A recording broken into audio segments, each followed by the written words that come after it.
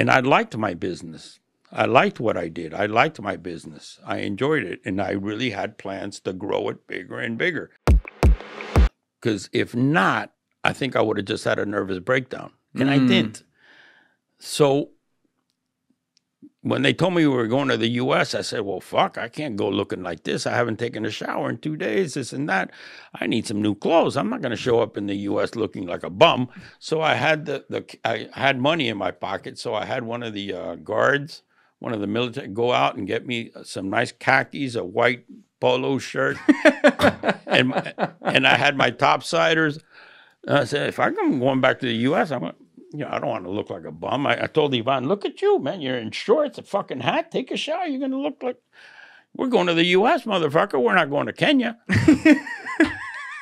And he was freaking out. He was really freaking out. And then I said, well, this is the last night we're going to spend. So, I gave the captain $200, and I asked, let me sleep in your room that has an air conditioner, because that's the last time I'm going to be with my girlfriend. You do it? Yeah. The Venezuelan captain. And I slept in his bedroom there at the military outpost that had an air conditioner, because that's the last time I was going to see my girlfriend. Oh, she came by. She was with me. She was arrested with me. Oh, she was arrested with you. Okay. Then when Eric came in with the U.S. not the U.S. Marshals met us at the airport, they put me in the Suburban, and they took me away, and they took Shirley to the airport, and they sent her to Panama, because they didn't have anything against her. And then the U.S. Marshals came, and then they handcuffed me.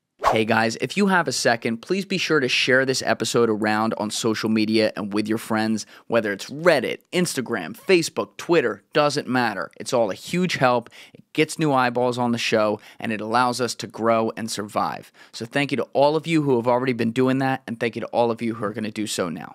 Okay. So the jig is up at this point. You're going back to the U.S. You think you might be going for life because you got caught trafficking on this deal, 25 tons of cocaine, right? Yep. That's a lot. I didn't know the guidelines and all that. And I knew I was being brought over for the old Key West indictment, which was 4,600 kilos. But basically, I knew I was going to do a lot of time. I didn't really know how the system worked, but I knew I was going to do some time. That's for sure. Well, you had left. I'm just thinking about this out loud. Like, you left in 88. Your father had died in 83. 82. Yeah. 82. Your mom's still living in the U.S., as you mentioned a few minutes ago. I got arrested on my birthday. It made the papers on my birthday. So, you didn't see your mom again after 1988? I saw her once or twice. She went to Bogota to see me. Okay. It was a real pain to see them. I had to move them around a lot because, I didn't want them being followed. Right. Yeah. So, and things were getting more complicated as the years went by. It was more complicated, especially when I moved to Europe. Last time I saw my wife, I saw her in Barcelona. It was a pain in the ass to get her there with the kids and this and going through, it was just getting more and more difficult. My world was getting a lot smaller. What did your mom think of what you did? Did she know? She didn't really want to know the details. She knew I was not in anything legal. She was always telling me to change lifestyles and change and just leave all this other stuff behind and settle down. Did you ever seriously... Well, you mentioned the sugar plantations in 1983, but outside of that, was there ever a point where you stopped and took a breath and were like, maybe I could get out? Never. Thing is, what keeps you in are your commitments, you see? And in my business, I was constantly committing to more and more. I'd finish one deal, and I already had a commitment to go to another one. So you're always involved in a deal. A deal is always going on, so you're committed. So it's not like you stop and you cut everything and disappear. So And I liked my business. I liked what I did. I liked my business. I enjoyed it. And I really had plans to grow it bigger and bigger. I mean, how much bigger can you get? I mean, I was doing freighters, but then I was already thinking these freighters are a fuck up, the paper trail. So now I'm going to build these high speed, not high speed, but powerful, Right. Open fishermen. And instead of having a freighter with 30 guys on them and payroll and fuel bills, 4 guys, they deliver the shit, they sink the boat, I bring them back. Simplify the operation. You wanted to get to that. Because I knew the problem with the freighters. I knew that the paper trail was eventually going to get us. And what got us was that we got infiltrated. And how did that? What happened there? What was the infiltration? Some idiot got recruited into the organization. Some guy that should have never been recruited got recruited into the organization as a gopher. But this gopher had a daughter that was studying in the U.S. So he decided to go visit his daughter in the U.S. And U.S. law enforcement already had an eye on him, grabbed him at the airport and said, we know this, and that.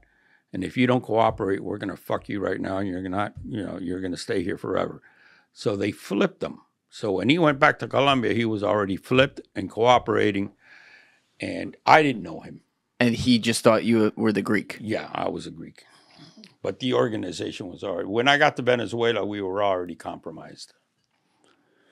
Did you ever think about, at the outset of our conversation, like at the very beginning, and it started to go to this, and I didn't want to go there yet because I really wanted people to get some background on you and your story, but did you ever think about like the morality of what you did? Because it's not like you were on the end of it dealing the drugs, but you were facilitating drugs around the world that people were going to use and abuse. Was that ever a moral question for you? No. Why not? I didn't think there was anything wrong with what I was doing. Why not? I mean, it's illegal because the U.S. government says it's illegal. I think they're mistaken. I think that should be legal. Why is liquor? They decided liquor to be illegal during Prohibition. Right. Huge mistake. Then they legalized it. You know how many people are still in jail for pot? Mm-hmm. And now they decide to legalize it? You know, my thing was not a morality thing. I think I was very honest in all my years. And what I did was illegal, but not immoral. At least I think so. Because, you know, what I did time for something that may be legal tomorrow. I think it should be legal. I think the solution... You're in favor of legalizing all drugs? Without a doubt. I think it's the only way to solve the problem. There's always going to be a problem. There's always going to be something new. But this cocaine thing, it's gotten to be, you know, the war, it's a lost war. The cause, I mean, it's down the drain. I mean, if you legalize it, you're going to be able to control it. You're going to put a lot of people out of business, a lot of agencies out of business. So, you know, basically this has grown so big that it's just a synergy between the good guys and the bad guys. But that snowball is so huge and it's getting bigger. What do you mean it's a synergy between the good guys and bad guys? Yeah, the DEA survives because the cartels exist. The cartels exist, you know, not because the DEA exists, but, you know. Cop needs a criminal needs a cop. You know, how are cases done? You know, if you do regular police work, you'll never catch a guy like me. Now, you sit down with a person like me and you talk to me for an hour and you'll find out a lot more than police work will do in 10 years. So I just think that, you know, cops and robbers is not working. You know, this drug war is a fiasco. There's got to be a better way to do it. And legalizing it, you're going to control it. Just like alcohol. I mean, imagine if you had to buy liquor from your neighbor that, you know, made it last night in his bathtub. You'd probably end up dead. Just like right now, you don't know what you're buying. You're buying fentanyl, thinking it's cocaine, and people end up dead. Making it illegal is just making the cartels more powerful. Without a doubt. The day it's legal, and you can buy like a bottle of Johnny Walker Blue, and you can buy a nice gram of cocaine that you know it's pure, it's less harmful to you, and there's no cartel involved. All right, but what about the nature of the fact that because the government did declare it illegal, we can argue over how to properly legislate drugs and whether or not we're doing that correctly. I certainly think we're doing a lot wrong, so you have some points there. But seeing as it was illegal, the marketplace that you have is run by outlaws. It's run by people who will kill on command. They will kill other people involved. Sometimes they sprayed that over to people because they're violent people. In many cases, they sprayed that over to people who aren't involved. You then are moving product that might also, it's not like it's checked for quality all the time, and it may be going to specific places. Like cocaine in this case is like considered the rich person's drug, but then it gets disintegrated down into crack, and they move it into poor neighborhoods and create cycles of addiction. You never thought about any of this? No. Because, look at what happened in Gaza. They just bombed a food place. There's collateral damage and everything. Oxycontin. Look at what the Sackler brothers did. FDA approved, too. FDA approved. I mean, collateral damage, war is legal. And we get involved in war all the time. And, I mean, I didn't think about it. I really didn't. I was running a business like it was coffee, whatever.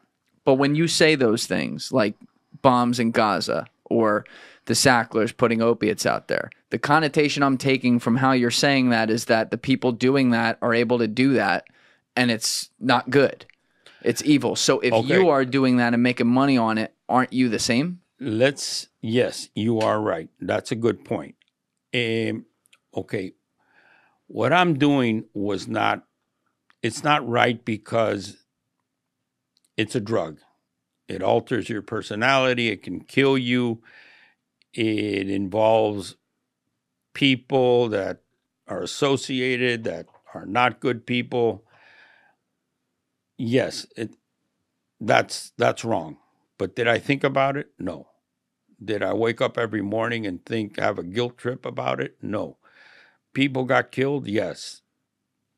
A lot of them had it coming to them. Most of them died of natural causes, natural to the business they were in. But did I think about it? No, I was very in tune with the business itself and building it up, and maybe, amoral in that sense. Thank you for watching the video, guys. If you haven't already subscribed, please smash that subscribe button and check out this clip's full podcast episode by clicking here or in the description below.